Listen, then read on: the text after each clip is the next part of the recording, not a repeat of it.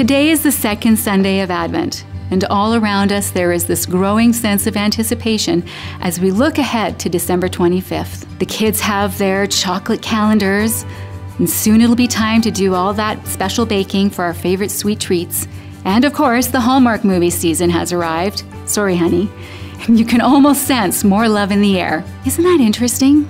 You know, when a person becomes a parent, there's just this expansion pack to your heart that opens up, and you begin to realize how much your own parents have loved you all this time.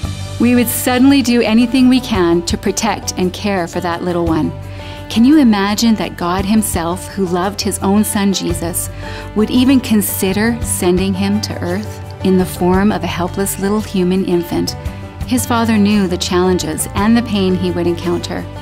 We read in John 3:16, "For God so loved the world that He gave His one and only Son, that whoever believes in Him shall not perish but have eternal life.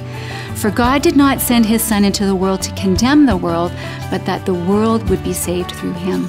That word, world, that refers to you and to me. And as much as God loved His Son, He had this much bigger plan that would free us from our sin, because He loves us too. This amazing love made a way for us to be called children of God and heirs of heaven by putting our trust in Jesus. So as you go about your week, know that you are loved.